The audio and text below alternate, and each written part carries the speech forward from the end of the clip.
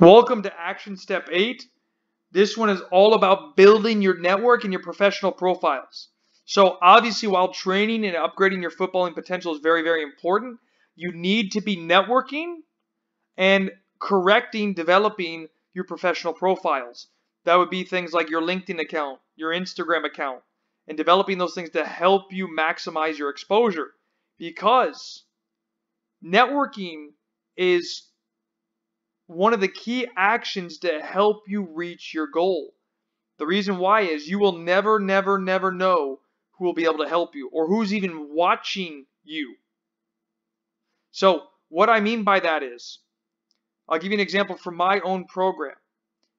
On one of my teams in my own program, we have a former elite level professional whose nephew plays in our team.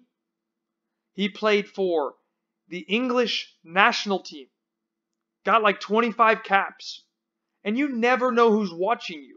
So being able to build out your network and having those professional profiles created can help you get an opportunity, because it's all about who you know to get a job and what you know to keep it. Okay, so those type of things will allow you to truly maximize your potential or even opportunities of a potential, because you're going to create, for example, your CV, which is your player resume, create a professional LinkedIn account, really develop your Instagram account, and cleaning up your online footprint so the individuals that might be interested in you can really see who you are on and off the field.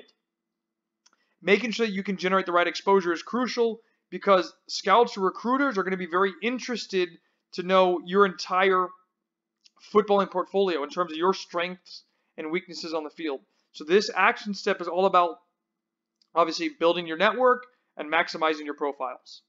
So without further ado, we'll see you in the next video.